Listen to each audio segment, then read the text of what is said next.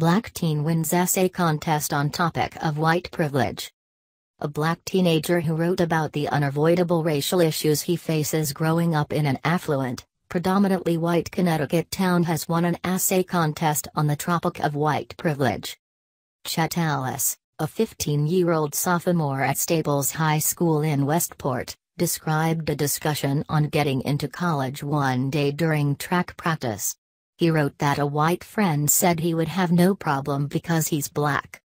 "I was stunned," he wrote, and mumbled something instead of firing back. "Your parents are third-generation Princeton and your father runs a hedge fund, and yet you think my ride is free?" The annual essay contest, put on by the town's Diversity Council and the Westport Library, aims to prompt discussion of multicultural issues in the shoreline community that is 93% white. This year's topic stirred some controversy by encouraging high schoolers to describe how they have been touched by white privilege, a term used mainly by liberals that refers to unseen advantages conferred to whites, and not racial minorities. Chet was awarded the $1,000 top prize at a ceremony Monday night. Living in a place where almost everyone is white, he writes, he wonders how his race affects how he's treated.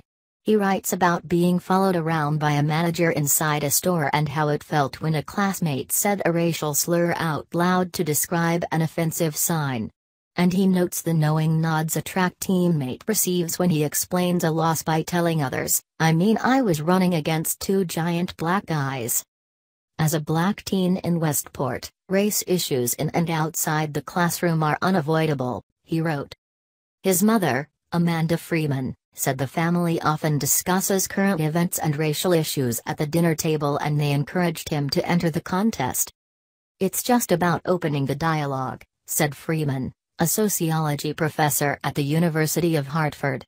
"It's hard for him being one of the few African American students, feeling like you have to speak for everybody." The family moved to Westport 6 years ago from New York City, where Chet's father, Chet Ellis, teaches at Columbia University.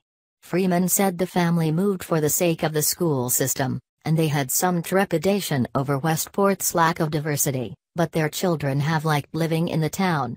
At times though, Freeman said, her son has been mistaken for one of the out-of-town students brought in through a busing program, which he does not appreciate.